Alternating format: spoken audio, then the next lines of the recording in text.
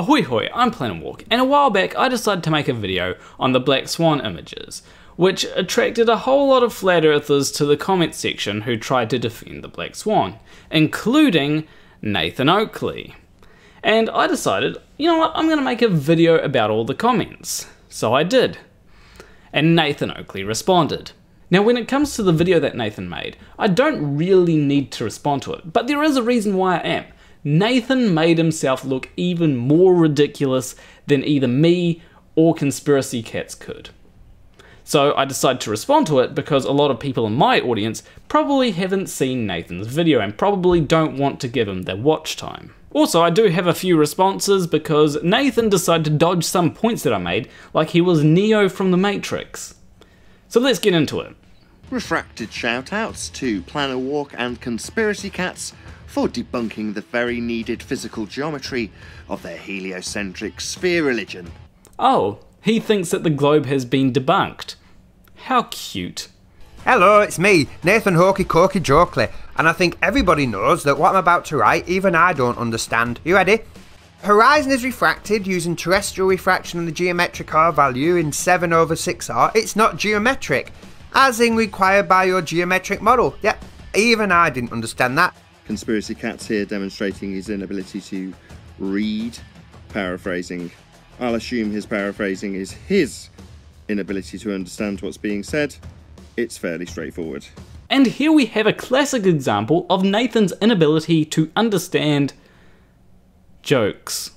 Let me help you out here, Nathan. Conspiracy Catz was implying that you had an inability to read or even understand what you had said in your own comments. Your inability to understand this, especially when Conspiracy Catz right at the start said this, Hello, it's me, Nathan Hokey Cokey Oakley, just proves Conspiracy Catz's point. So Nathan, let me explain this very simply. All light can be refracted. Your model is physical and geometric. This is the basis of your religion, that you live on a physical sphere with geometry. If the light's being refracted, you're not dealing in physical geometry. So that's kind of a straw man, isn't it? Because no one's claiming that we see physical geometry. We only ever see light. Now that light may be reflected of physical geometry, but it's still subject to things like refraction. And to claim that there is no physical geometry because light is refracted is absolutely absurd. And we're going to get back to that because there's something that you didn't address, Nathan, and I really wish you had of. We see light. We do not see geometry. Therefore, the horizon that we see is one based on light, which can be refracted. The basis of your religion, however, is based in physical geometry. And if the horizon we see is refracted light, it's not physical and geometric. As detailed in the comments you're critiquing, you require a physical geometric horizon. And according to you, you don't have one. Congratulations, Nathan, you actually managed to make it to the end of that sentence. I was worried that some of the words might be a little bit too big for you, but you took your time, you didn't rush things and you got to the end of the sentence. I'm proud of you. So now to address Nathan's actual point. And Nathan, if I'm going too fast or I'm using too many big words, remember you can always slow the video down. You can actually go down to 0.25 speed. That's the last speed though. And yes, I do understand what Nathan was trying to do. I was just making a few jokes about it at Nathan's expense. So Nathan said that I claimed that there is no physical geometric horizon. I did not say that. All I say is that the horizon that we see due to light can be refracted, so it's not necessarily tied to the physical geometric horizon.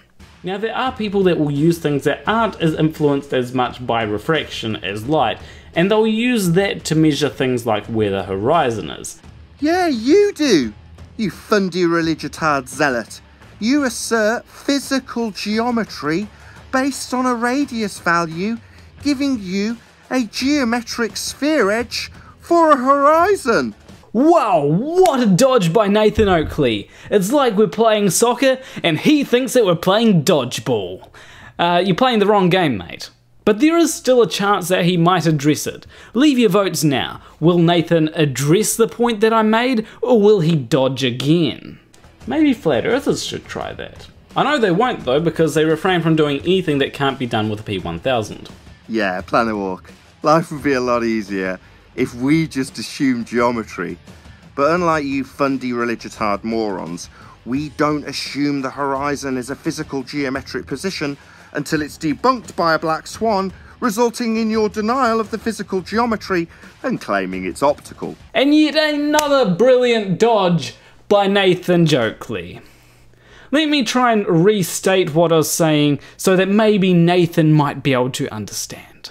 So what I was saying is that there are better ways to measure the geometric horizon other than light, like radio waves. Now, I am no expert in radio waves, so I can't tell you exactly the steps that you need to take to measure the geometric horizon using radio waves, but I can give a few pointers. So from my research, it appears that longer wavelengths of electromagnetic radiation appear to be less affected by refraction than the shorter wavelengths. This is actually how you manage to separate light using a prism. So because radio waves have a far longer wavelength than that of light, they are far less affected by refraction. Now, there are other factors that do come into play, one of which I believe is Nathan's favourite, and that's diffraction.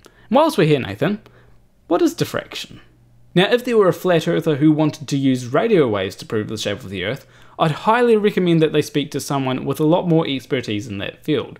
You know, someone that would be able to tell you how to account for things like diffraction or any other effects that may occur. But the thing is, I don't think a flat earther will try to use radio waves to prove the Earth is flat. And that was what my comment was about. You know, when was the last time that flat earthers tried to use somewhat sophisticated technology to prove that the Earth was flat? How well did that go for them? But what we found is when we turned on that gyroscope, we found that we were picking up a drift. A 15-degree-per-hour drift. Thanks, Bob. Hello, it's me again, Nathan Hokey Cokey. Will you be my friend? I've got a link for you, ready? Plain or walked it. Oh no, that's you, isn't it? Sorry, but I've debunked you. Checkmate, Fundy. We do not have a physical geriatric sphere, a geometric how do you say that? Given your obvious demonstrations of your inability to read conspiracy cats, allow me. Oh, Nathan sounds really excited now, doesn't he? It's like he knows that there's a point that no one's going to be able to dispute. Come on, Nathan, let's hear it. That would be a physical geometric sphere edge for your geometric globe model. And he was right. That's why he was so excited, because he knew that he was going to be able to get something right for once. You know, he did actually say in that comment that there was a geriatric sphere. Fuck! I think it really says something about Nathan Oakley when he gets overly excited to correct something that was said in a joke. And you could tell that he was excited too, just by the way that he was saying it. Also, the sky is not a vacuum. Outer space, the sky vacuum, is a violation of the second law of thermodynamics, which I've proved numerous times. I only just barely know how to say, let alone explain. If the sky was a vacuum, the gas we breathe would fill the space. That was a quote from Wiggles, 2019. Wow. Any photo claimed to be taken from the sky vacuum is fake. Just like my belief in a flat earth. Well, no. As per the second law of thermodynamics, to quote Conspiracy Cats himself, without the container, there can be no pressure. End quote. Or the second quote, without the balloon, there is no pressure. So it's an antecedent consequent relationship. There'd be an entropy increase. If the sky was a vacuum, the gas would indeed fill the space. Okay, here's a really important thing that I think Catz was trying to get at with those quotes. If I have a balloon, and inside that balloon there's pressure, and I go ahead and pop the balloon, what happens to the pressure inside of that balloon? Well, I hope that both myself and Nathan Oakley can agree that what would happen to the pressure inside of that balloon would disperse into the surrounding atmosphere. If Nathan agrees with that, then there's something that I bring up which we'll get to. If Nathan doesn't agree with that, then he's a fucking moron, because that's the whole premise of why gas should fill a vacuum. So Nathan claims that outer space would be a violation of the second law of thermodynamics. So if the atmosphere wasn't held to Earth by a container, then I would agree. But it is. That container is called gravity. Gravity is definitely not a container. If you're asserting that gravity has some sort of force over gas, you would be incorrect. Gravity as a force was replaced by Einsteinian bending of conceptual mediums known as space-time around 100 years ago. Gravity is definitely not a force. To quote Brian Cox, gravity is not really a force at all. To quote George Musa, gravity is not a force, but you can think of it as a force. So gravity is absolutely not in any way overcoming the second law of thermodynamics. If the sky was a vacuum, the gas would fill the space. Okay, so there's a lot to unpack here, and one of my recent videos was asking flat earthers, why is gravity not actually a force? The reason why I ask this is because if we want to talk about Einsteinian gravity over Newtonian gravity, then it's very important that each person in the conversation actually understands Einsteinian gravity rather than saying, oh, it's not a force, so we can't use it as a force. And you've also got to explain why we can't treat it as a force as well. But even if it's not actually a force, it is still a fictitious force or a pseudo-force, which means that it has the appearance of being a force whilst not actually being a force, which still means that things fall to the ground, so we can still say that it's a container. You know what could possibly be a violation of the second law of thermodynamics though? If there were a pressure gradient that was able to persist without a force. Planner Walk here, choosing to attack a straw man by asking a question about delta X, gas pressure gradients, when the question we are asking in regards to the thermodynamics violation that is a sky vacuum is how can you have gas pressure, that would be X, without a container. Okay, let's go back a bit and remember what I said about the balloon. If I pop a balloon that has pressure inside of it, then the pressure inside of that balloon is going to disperse into the surrounding atmosphere. Now we know that there's a mechanism behind this. If you've got a contained system and you've got a high amount of pressure in one area and a low amount of pressure in another area, if there's no force acting upon those pressures, the high pressure will disperse until the system is homogeneous. Now when you've got a pressure gradient in the atmosphere, that means that there's less pressure the higher up you go. That must mean that there's something acting on the atmosphere to keep that pressure gradient in place. And if there's something that's keeping the pressure gradient in place, who's to say that that can't keep the atmosphere in place? All horizons are by definition apparent. The geriatric I hate that word. The word is geometric and is the premise of your heliocentric fantasy that you're on a sphere with physical sphere geometry. How very telling that you now hate this word. Nathan, the joke police, is back at it again, and I see that he really loves to repeat himself. In fact, I've had to cut bits out just because he was simply repeating himself. Physical globe horizon is based on the height of the observer. The globe model has a physical geriatric horizon. Say it with me in past tense. Had a physical geometric horizon. Now I know that this is really nitpicky, but Nathan has said some really stupid shit, so I think I get a free pass for nitpicking the really stupid point. So in the comment, Nathan says the globe model has a physical geometric horizon. In his voiceover, he's trying to say the globe model had a physical geometric horizon. That's Nathan Oakley debunked! Boom! And in reality, we only observe one, which varies. I'm just talking nonsense. It has fixed physical limits, blah blah blah. I'm just trying to claim that the horizon isn't a real place. Because that's what I do. I'm Nathan Croaky Porky. And when we start talking about things that I don't understand, I just try and play word games to make it look like I'm not as stupid as what I really is. Oh no. I'm not trying to claim the horizon's not a physical place. The fundies who talk to me, who are on the globe side and understand the Black Swan argument, are telling me that it's apparent. That still doesn't change the fact that you're trying to play word games, Nathan. Basically, what your argument is because the horizon in the Black Swan image is apparent, that means that no physical geometric horizon can exist. Whereas the actual argument being presented is, the horizon in the Black Swan image is apparent, so you are not seeing the physical geometric horizon.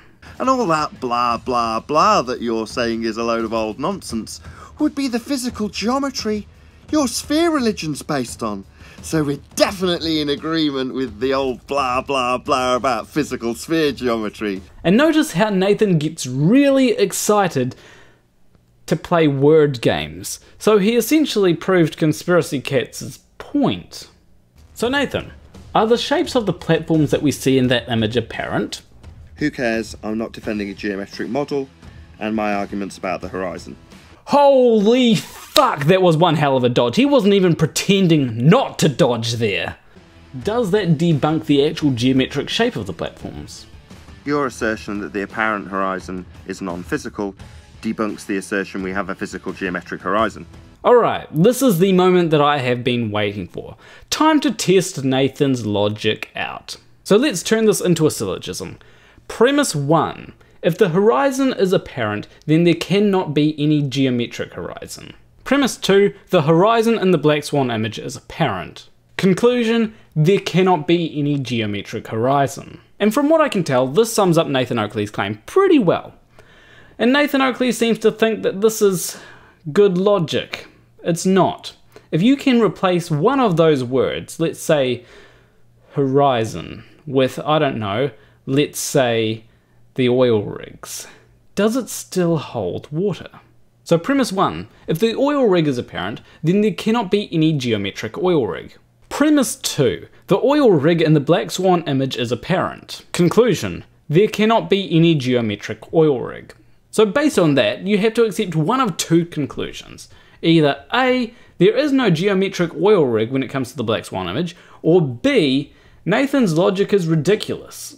Because if you take an argument and you try to apply that argument to other things that it was not initially designed for, and that argument suddenly becomes ridiculous, maybe it's because it was always ridiculous. And that is the reason why I tried to ask Nathan if the shapes of the platforms in that image are apparent. Because if they are, then it exposes a big flaw in Nathan's logic.